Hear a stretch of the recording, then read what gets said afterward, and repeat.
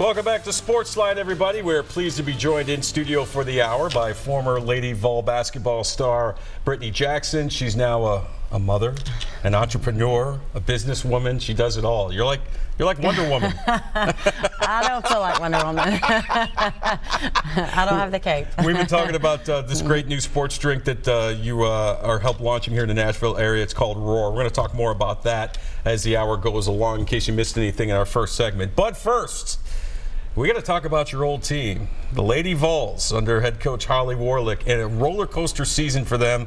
They get out of the gates hot, they're 10-1, and then they lose 6 in a row.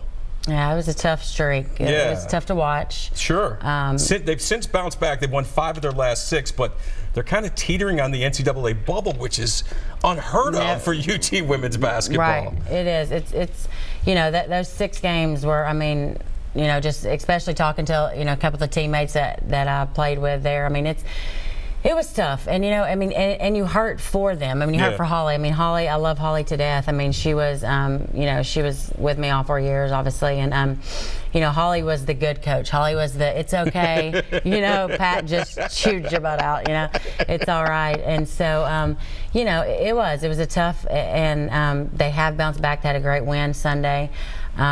But it's, you know, they've got to get some discipline, I think, on the defensive end and on the offensive end as well. But you know, Lady Vols basketball, it's got such great tradition. And I mean, you know, we were just talking on break that, you know, some of these girls, well, these girls that are there now, I mean, they were in diapers when I was playing, and you know, I went to 4 Final Fours, and if you didn't go to a Final Four, it was a disappointment. I mean, that was minimum, right? No. If you didn't win the championship, it was a disappointment. I mean, I remember, you know, my senior year losing in the semifinals, and it was like we couldn't talk on the flight back, and I mean, it was like, oh my gosh, you know, it was a disappointment, and you know, it's just that's just the tradition at Tennessee, and so, you know, it's tough right now, but you know, you just, as a former player, and you just try to rally together and hope that, you know, we can bounce back and try to stick behind them. And a lot of the former players, we have a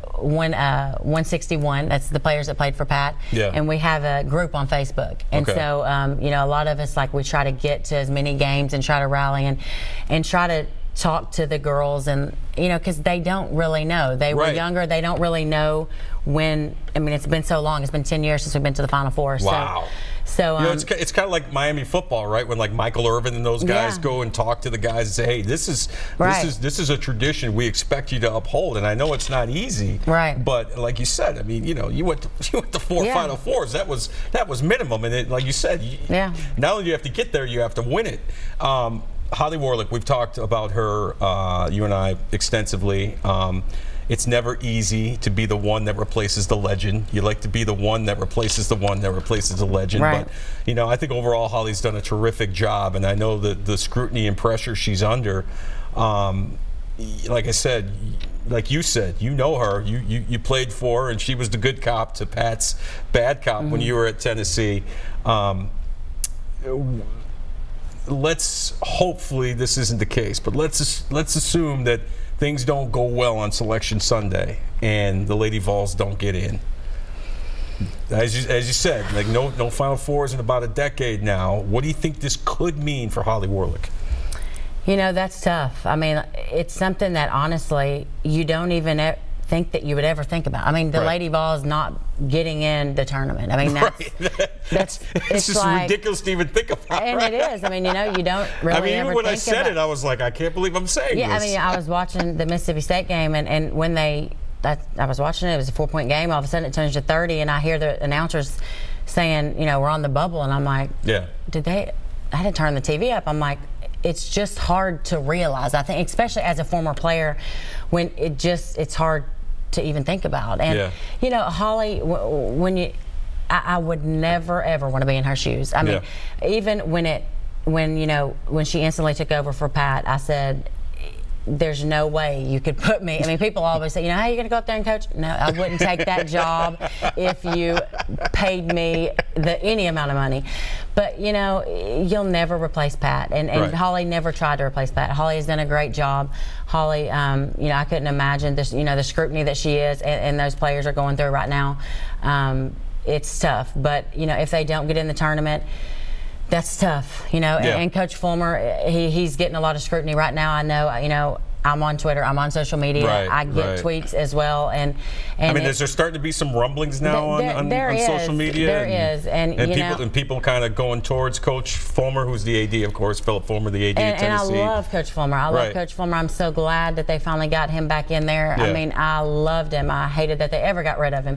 So I'm glad that Coach Fulmer's back in there. And I know, you know, I have so much confidence in him. He's going to make the right decision. And, you know, it's tough. I mean, you know, it's a standard that was set. You know, I mean, we're talking about this off the air. You know, I'm a New York Yankee fan.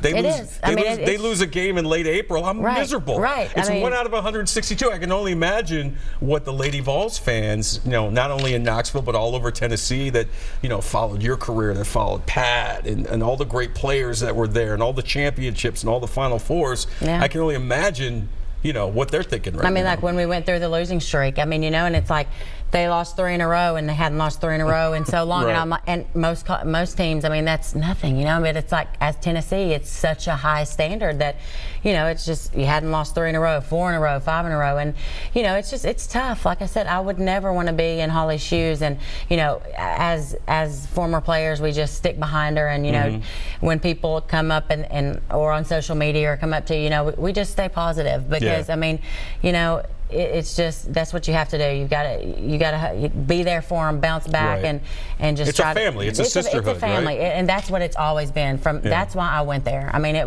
that's why you called Pat, you called Holly. You know, always called them by their first name because it was a family, and that's something that they've always stuck by. And it's like, you know, even after I graduated, that's really when you realize what they did for you. I mean, like Holly and Pat and the coaching staff. 100% graduation rate. You don't realize all that stuff like that you went through. Why am I going through this? You don't realize it until after, like the discipline that they teach you, till after you graduate. And so, you know, all those things and all those times and hard times that they went through, you know, I mean, hey, I'm here for Holly. I've got her back, and she's, you know, she's doing the best she can. She's there for those girls, and in the locker room, you know, we're there. We're in the locker room. The fans and these people, it's, you know, your diehard fans, they're still going to be there. I mean, Tennessee fans have always been your loyal fans. Very loyal. But you're right. It is a high standard. Holly knows that. The team knows that. So it's tough. But, you know, to see them not get in the tournament, that's going to be a tough day because it's something that you just never expect you don't to even see. Think about. You don't even think about it. You're thinking, all right, what seed are they going to be? You know, I think if they can finish out these last 4 games, you know, just finish out strong, finish out the SEC tournament strong, and make a run that they can. You know, if you're right there in the bubble, surely they'll make it in there. So I'm going to stay positive. I'm sure. There you go. Well, one thing you mentioned. Need to be a little bit more disciplined on the defensive end. And listen, coaches can coach till they're blue in the face about defense. You know this. You played basketball your whole life. Defenses want to. It's desire, right? It is. I heard it plenty of times. Trust me, I heard it plenty of times. I have dreams about it. But yes, it is. You know, I just watching this team, and you know, and then I'll see Holly. I mean, it's Holly can coach and tell you till you're blue in the face. But you know, it's just it's hard work, and it's when times are tough, when you've lost 4 in a row, 5 in a row, and you're hearing the media, and you're hearing all these things, and you know, we didn't walking through campus. We didn't have social media when I was there, thank goodness. But you know, now, I mean, social media, and it's you hear all these things, and so you know, it's tough not to get frustrated and not to go at each other. I'm sure in the locker room and different things, and so I was walking through campus. Hey, listen, I played rugby in college. Okay, thank goodness there was no social media. It's like, I mean, we didn't have that. So you know, defense is something that, you know, it is. It's tough. It's hard. It's hard-nosed, and that's something that just watching this team, and when they win and when they play their best, they are. But they've got to get consistent for sure. Best guess, they get in? They make the tournament? I think so. Okay. What was it like for you, you know, growing up as a basketball star in the state of Tennessee, once you made that decision that you're going to go into that pressure cooker that is going to the University of Tennessee, being a Tennessee native? Yeah. I mean, what was that? What was it like for you at first? Obviously, you got used to it, but I mean, at first. No, I did not.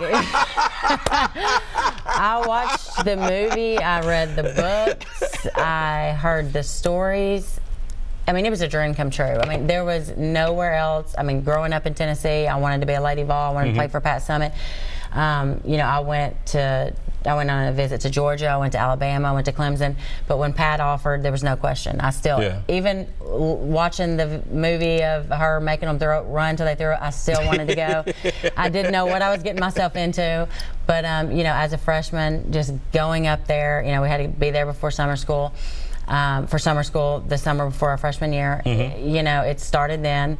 And it just, you know, it was tough. She was tough. I mean, she was mental. She made you mentally tough on and off the court. And it never got easier. But it was, you know, I always tell people, like, if you talk to a player that played 4 years for Pat and they say that they never thought about leaving, they're lying. Because it was tough, but it was so worth it. I mean, you know, it seems like the great coaches have that ability, right? You know, I grew up a Giants fan, and I know Bill Parcells was very tough on his players. And I mean, he would really just break them down to where on Sunday they just wanted to go out and just destroy people, and that's what they did. You know, Bill Belichick the same way. You know, and it seems like everything I've heard, you know, Pat was the same way. And she wanted the practices to be tougher than the games, pretty much, right? And I mean, she expected things out of you sometimes that you didn't even realize you had. And like I said, the things that you, like former players, Shamika Holtzclaw, Tamika Catchings, they would come back and tell us these, like, you'll realize what she's doing after you graduate. We're like, oh, okay, at the time you're whatever, miserable. you know, like. But, you know, it's so true when you graduate and realize, I mean, the discipline that she teaches, like my work that I do today, just being on time, you know, if you're early, you're on time, if you're on time, you're late, things like that she teaches you. You know, she had the definite dozen, and just, it's just things like that she really teaches you, and the mental toughness on and off the court. I mean, if you can go 4 years with her, you can, I mean, my opinion, can do anything, you know, like, but it was, you know, it was so worth it. I mean, I went to 4 Final Fours and just, you know, traveled to Italy and just, and Greece, and the places she take, you know, basketball took me all over the world. And so it was, you know, a wonderful experience. I wouldn't trade it. I would do it all over again. And it was just, you know, Pat is so special to me. I try to give back, and you know, I also have a basketball academy that I train kids, and I find myself give things that she has taught me, you know, I try to teach to these kids, and I see myself sometimes, I'm like, am I being too hard on these kids?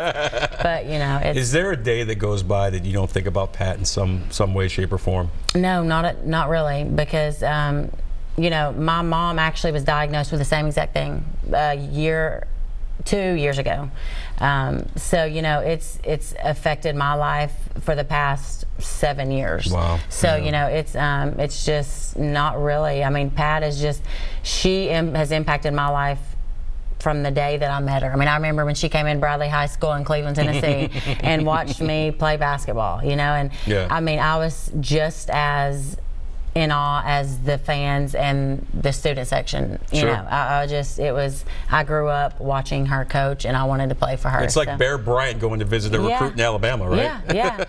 So it was, you know, I've always just, you know, you respect everywhere we traveled. I don't care if it was UConn, Alabama, Florida, they respected her. You know, they respected her no matter what. Even though they were cheering against her, they respected her. So, you know, she really impacted my life. All right, before we go to break, I know you get asked this a lot. What's the maddest Pat ever made you? Oh gosh. is there a story that the maddest I ever made Pat? I was like, yeah, either or. There's like, what's your best Pat Summitt story? You know, Pat played a lot of mind games. It wasn't like she got up. You know, I'd always had the AAU coaches that got up in your face and yelled. We played at Mississippi State. I had 20, it was my come out game my freshman year. 25, 26 points. I'm like, yes, you know, finally I'm feeling good, like I'm coming out next game, you know, gonna get to start my freshman. I don't come off the bench till maybe 2 or 3 minutes left in the game. I'm like, what's going on? Like, I just had Okay, we go into practice the whole week, like just on me. And I'm like, what's going on? Like, and it's just, I mean, I'll never forget. I mean, it would just mentally, she just so, I mean, and I didn't get it. I mean, you know, you're a freshman, you're coming in there, and just mentally, I mean, you look back now and you understand it, but I remember how mad and just upset, and it was like I went to the end of the totem pole. Okay. But I'm like, okay, wait, I'm coming out. I slowly was playing more. Finally had my breakout game, 25 points, and it just mentally, she was trying to break me down to make me tougher. And it just, but that was. She never wanted you to get comfortable, no, right? But no, never, ever. And so it just, you know, things like that Pat would do that you didn't really understand at the time, but you know, you realize over time what she was trying to, you know, make you mentally tough. Yeah. Former Lady Vols Brittany Jackson is here with us in studio talking about this great new electrolyte infusion organic drink. We're going to talk more about that. When we come back, though, I'm going to ask you about the state of the women's game in college basketball, and I want to get your thoughts on the UT men's team, just coming off being #1 in the country. I want to get your thoughts on how far they can go this year in March Madness. More with Brittany Jackson as we continue here on SportsLine.